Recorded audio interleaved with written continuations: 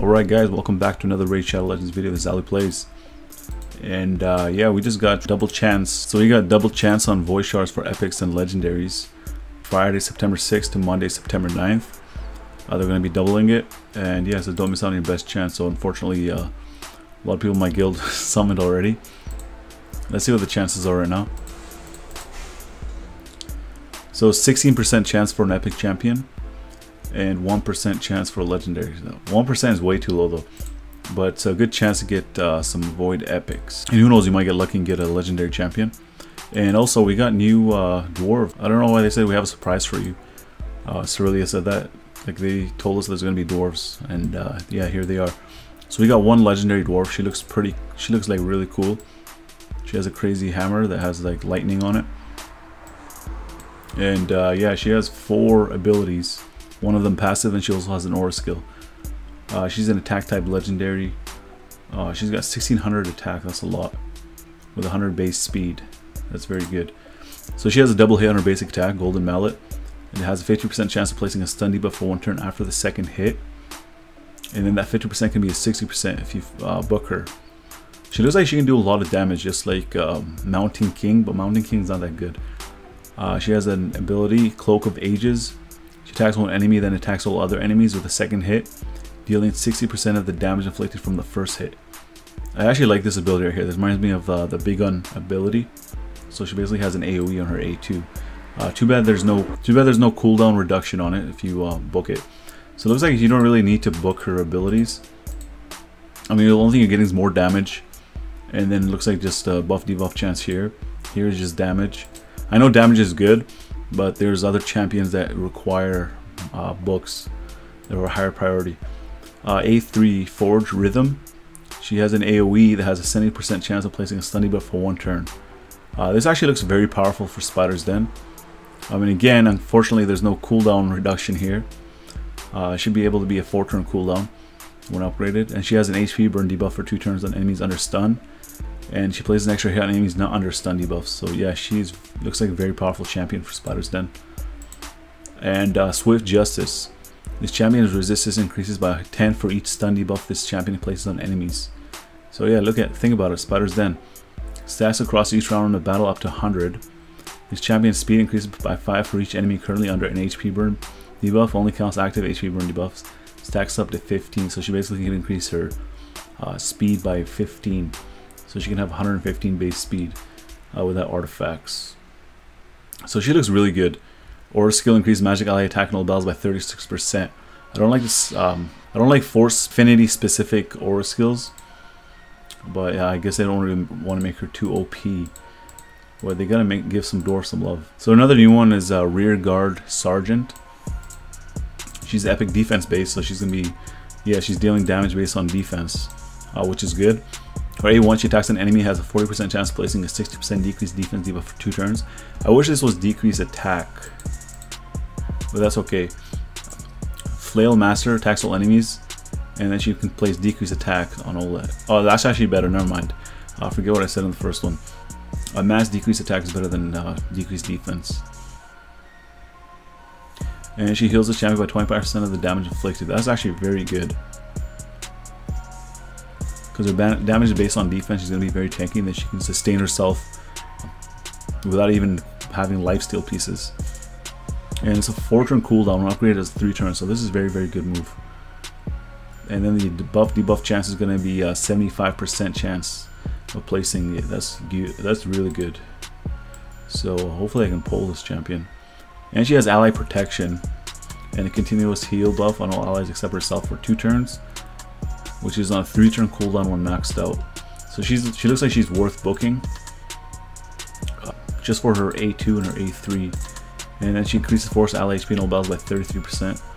Again, I don't like affinity specific aura skills, but it's okay. We have Beardall Fellhammer. This guy looks pretty cool.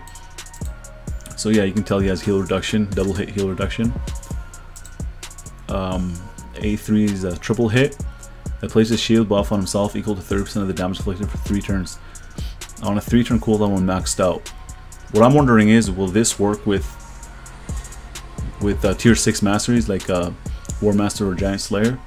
Because if it did, that would be crazy. Paranoia, he places a counterattack buff on himself for 1 turn at the start of each round. And plays a counterattack buff on the champion for 1 turn at the end of their turn. This could potentially be really good, man. If he had weaken on his basic attack, man, that would be crazy.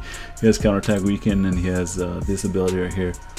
And he's an attack type champion. He's going to be putting a big shield on himself. Increase ally attack in dungeons by 32%. Alright, let's move on. So we have Runic Warder. So we're on to the rares now. He's an HP type. He has a double hit on his basic. That's pretty basic. He's A2 Superior Steel. Attacks an enemy 2 times. HA has a 30% chance of placing a decreased attack debuff for 2 turns. And that's on a 3-turn cooldown and you can't decrease it. So that's unfortunate, but 3 turns is pretty good. He has reflect damage and continuous heal buff on allies for 2 turns. So I guess he's like mediocre to me.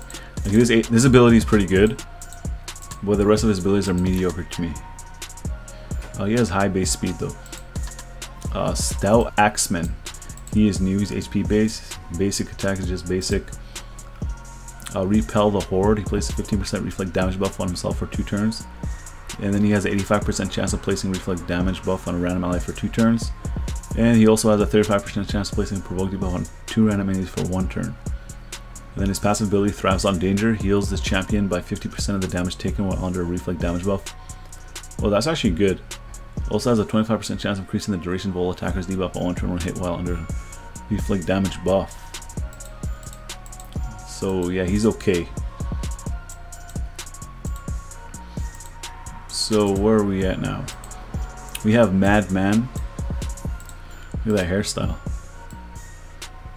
Basic attack. While slashing, attacks one enemy, it has a 50% chance of attacking all other enemies with a second hit, dealing 30% of the damage inflicted from the first hit. I like this ability. I don't know how much damage he's going to be doing, but it looks pretty good. Another AoE, heals the champion by 10% of the damage inflicted. The champion's current HP is below 50%. Can be on a 3-turn cooldown, so that's pretty solid. This guy's solid. Attacks one enemy with Crazed Lunge, will ignore 30% of the target's defense, ignores block damage and shield buffs. Yeah, so this guy is pretty solid for a rare champion. I would actually work on this guy if I get him. Look at this tattoo, man. And we got another champion to join Bulwark for the Void rares. We have Pain Smith. So his A1 is a basic attack. A2 Utter Destruction, attacks one enemy. Enemies killed by this skill cannot be revived. So yeah, that's pretty good for the Ice Golem. Plays a block debuff buff on the champion for 2 turns if the attack kills an enemy. That can be on a 3-turn cooldown. Helpless Victim, he attacks one enemy, damage increases by 15% of the target has no active buffs on a 4-turn cooldown, and then his aura skill increases ally attack and damages by 21%. So yeah, but Bulwark's still better. Chemist. This guy looks interesting. He's got like braids on his beard. I like his weapons. So Chemist, double hit on his basic. He has a stun on his A2. So yeah, he's not that good. He's an uncommon type. There was one that was very good uncommon. I think it was Tunnel Steward. So Tunnel Steward's basic attack has a 25% chance of placing a 2.5% poison debuff for 2 turns. It's only on 1 hit, and then if you upgrade it, it's going to be a 35% chance. And then his A2 attacks one enemy, has a 50% chance of increasing the duration of 2 random debuffs on the target by 1 turn. And that can be on a 3-turn cooldown. So this guy can potentially be one of those hidden gems for Clan Boss. So he would definitely be on my list. Top 10 uncommon champions for Clan Boss, because of his poison ability and his increased duration of debuffs on the target by 1 turn. So don't sleep on this guy, Tunnel Steward. Yeah, so that's it for the new champions, guys. Let me know what you guys think about them in the comment section. And if you guys found this video helpful or entertaining, make sure you guys drop a like. And if you guys are new to the channel and you like what you see, then definitely hit that big red subscribe button. And while you're at it, hit the bell icon to let YouTube know you want to stay up to date on all my latest content. And as always, I want to thank you guys for watching, and I'll see you guys in the next video.